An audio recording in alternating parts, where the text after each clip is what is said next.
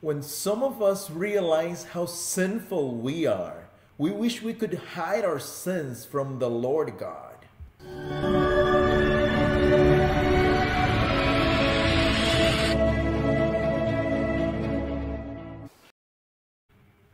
Well, hello friends, welcome to Journey Through the Bible. Today's scripture is in the book of Acts, chapter 22, verses 17 through 21. Let me read it for you. Here's what the Bible says.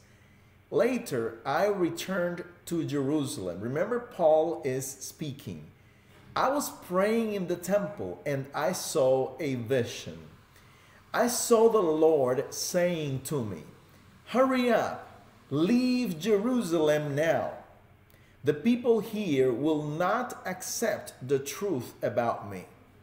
But I said, "Lord, they know that in every synagogue I put the believers in jail and beat them.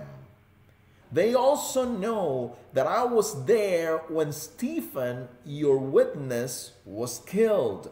I stood there and agreed that they should kill him. I even held the coats of the men who were killing him. But the Lord said to me, 'Leave now. I will send you far away to the non-Jewish people.'" So my friend, I want you to ask yourself what would have happened if Saul had believed to his doubts.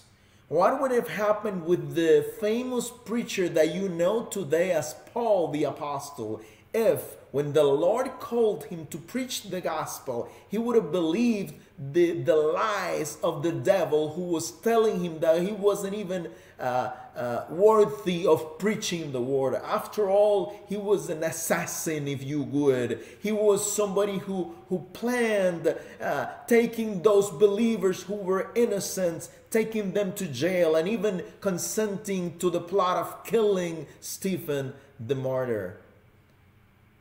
I praise God that in his powerful will and in his loving will, he decided to forgive Saul and give him a chance to preach the gospel. And just like Paul, the Lord knows that I'm a sinner and he still loves me. The Lord, I'm going to go ahead and put it up on the screen right now.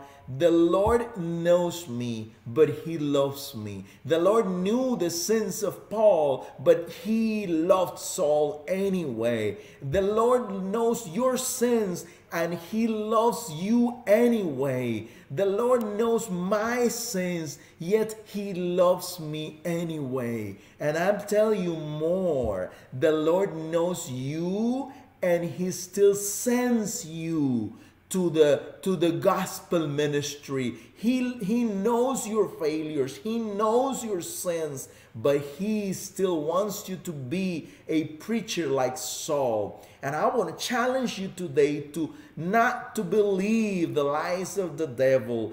Just trust in God that he is forgiving you and he's going to give you the victory over sin, and after all, he's gonna give you a chance to become a great preacher, somebody who will introduce so many to the truth of Jesus Christ. Maybe I'm not talking to someone who's able to record YouTube videos out there or stand in front of a pulpit and start preaching in front of everybody at church. I don't know. I'm not meaning that you will necessarily have to do that. But what I'm saying is that whatever the Lord has called you to do, you are able to do in spite of your failures, in spite of your mistakes, in spite of your sins. I am a sinner and the Lord loves me. I am a sinner. The Lord knows me and loves me. The Lord knows me and uses me. The Lord knows me and sends me. May God do that with you, is my prayer